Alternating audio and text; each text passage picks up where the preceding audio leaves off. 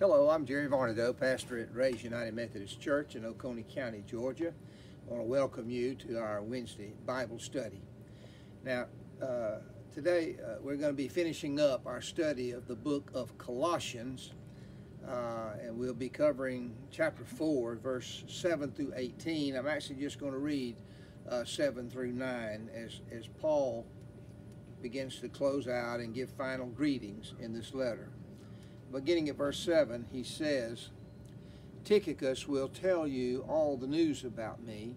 He is a dear brother, a faithful minister and fellow servant in the Lord. I'm sending him to you for the express purpose that you may know about our circumstances and that he may encourage your hearts. He is coming with Onesimus, our faithful and dear brother, who is one of you. They will tell you everything that is happening here. Would you pray with me? And now, Lord, give us all grace that I might speak with clarity of thought and that you might give us all ears to hear what you would say to your church this day. In Jesus' name, amen. Well, Paul now turns to a few personal greetings which we shouldn't pass over quickly. I mean, oftentimes I get to the closing of a letter and I don't even cover the end of it. But I think that we might not think him mentioning these persons is unimportant, or that the passage is unimportant, because it doesn't have much theological content, or really not any. But Paul is mentioning names of people who will be of great importance in the years to come, even though we may never hear of them. I think Paul has a sense that he is not going to be around much longer, and that these fledgling young churches will be continuously challenged by heresies in the years to come, even as they were in these first years.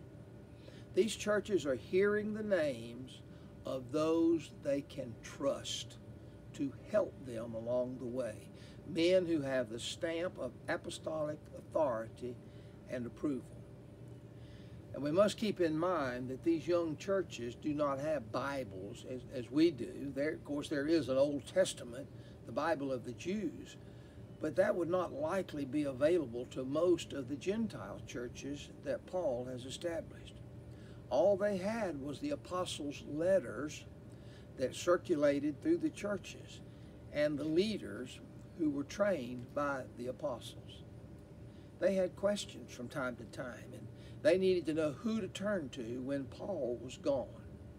Just as now, there were many, many voices out there wanting to answer their questions and wanted to tell them what to believe and how they should live. But Paul wanted them to know who they could trust. The men mentioned here were undoubtedly part of the group of leaders that continued the spread of the gospel after the death of the apostles. And we owe them a great deal, because it was through them and those they discipled that carried the gospel to our forebears, that we could hear the message. I think that it's good that we should at least take time to call their names as a way of giving thanks for their service. First mentioned is Tychicus, who was chosen to carry this letter to the Colossians, and most likely at the same time the letter to Philemon, which we will study next week. This is an important job that involves significant risk. The journey involved more than 1,200 miles by sea and another 200 or more by land. An additional note to the capability and trustworthiness of Tychicus is that he was also chosen by Paul to deliver his letter to the Ephesians. So he had a hand in preserving for us 3 epistles of the New Testament. He not only carried the mail, he also was charged, along with Onesimus, to give the Colossians an accurate account of Paul's circumstances and also to encourage them in their faith. He is called by Paul a faithful minister, a dear brother, and a fellow servant of the Lord. Next mentioned as an accompanying Tychicus is Onesimus, who is referred to as a dear brother and one of you, meaning that he was a native Colossian. Now that's all I'm going to say about Onesimus today, as he's going to be the main subject in our study of Philemon next Wednesday. Philemon is a short book, just a few verses, and so I'll be able to cover it in one lesson. And Onesimus is the center of that text, center of that letter, so I'll cover him next week. Next is Aristarchus, and he's a Macedonian from Thessalonica that we know from Acts 27:2. Now he is first mentioned as being seized along with Gaius when a riot broke out in Ephesus because of Paul's preaching, because many people were becoming Christians and forsaking their idol goddess Artemis. And he seemed to be a continuing companion of Paul, as he's mentioned 3 times in Acts, once in Colossians and once in Philemon. Next is Mark, of course, which we know as the author of the gospel bearing his name. He accompanied Paul and Barnabas, his cousin, on their first missionary journey, but tired of the trip and returned home. And because of that, Paul refused to take him on his second missionary journey, which caused a serious conflict between Paul and Barnabas, you might remember. I mean, it was so serious, they split up, and Paul went his way and Barnabas his way, each taking some disciples with them to minister to the churches they had started on their first journey. Now, apparently, Paul and Barnabas did practice the gospel of reconciliation they preached, which we would expect of them, as Mark is later commended by Paul and was with him in his Roman incarceration. In 1 Peter 5:13, the apostle referred to Mark as his son, so he had a close association with Peter as well. So he kept real good company, and he's in a good position to be a part of the second generation of leaders of the young Christian church.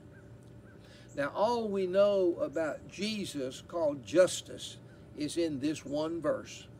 He was a Jewish convert who was with Paul in Rome at the time he wrote the letter to the Colossians, and that's really all we can say about him. But he must have been important to Paul for him to have been in Rome with Paul during his incarceration. Paul next mentions Epaphras, who he also says is one of you. Now, most concluded this meant he was also from Colossae, and presume that he was a convert under Paul during his time in Asia Minor. Paul identifies him as a co-worker and gives him a strong recommendation. Paul mentions that Luke is with him. We, of course, recognize him immediately as the author of both Luke and Acts. And we owe him a big debt of gratitude for those 2 works. His skill as a historian added much to our understanding of the gospel, especially with regard to the power and ministry of the Holy Spirit God has made available to all believers. Now, lastly, Demas is mentioned without comment. Now, Demas is only mentioned here and in Philemon. Then later in 2 Timothy 4:10, Paul writes that Demas loved the world and had therefore deserted him.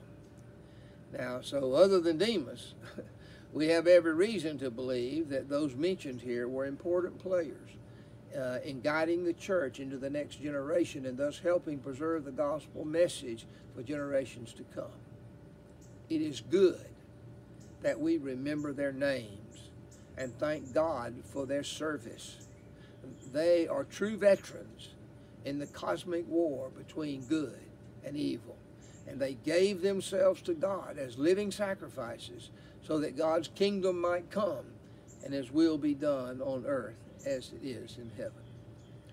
Well, that concludes our study of the book of Colossians, and I just want to thank you for tuning in with us and joining us, particularly tonight, and hope you'll join us each Wednesday as we continue studying God's Word. Now, so next Wednesday, we'll study the book of Philemon, and we'll cover all 25 verses of that book in one session. So again, thank you for being with us, and hope you'll continue to join us. And don't forget, we are meeting on Sundays at our church property at 1521 Race Church Road, Sundays at 11. So God bless you, and remember, God loves you, and so does His preacher.